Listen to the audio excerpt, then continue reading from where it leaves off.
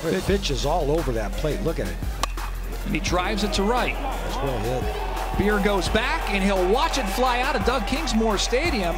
Second man up, knocks it out. Louisville makes a quick statement up 1-0. Another 2-2 pitch from the lefty McKay.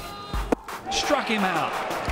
So all kinds of noise, but at the end of the inning, it's McKay striking out the side. Here's Ellis, hits it on the ground to Davidson.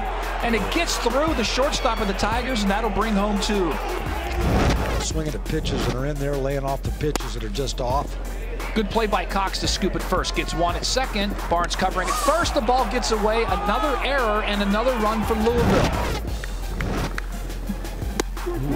Williams looks at strike 3. So McKay continues to throw the right pitch at the right time, and the All-American lefty is shutting out the Tigers. Defense plays him to hit the opposite way, and he does, and it drops in for a base hit. Same pitch. Outstanding piece of hitting from Cal Wilkie as the Tigers have their first run of the ball game. 1-2 pitch to Pinder with the bases loaded here in the 6th. Hit hard to the right side of the infield and gets past man. 1 run is in, and the Tigers have cut the lead in half 4-2. To left. Stowers comes in, and the Cardinals get out of a jam, but they do push 2 across. You know, again, that's not the efficiency that you'd want to get, and I think particularly... Might not happen here. Ellis makes the scoop on the short hop. Wilkie's retired, and the side has been retired. So once again, the Tigers leave runners on base. The 2-2 pitch to Beer. Hit on the ground.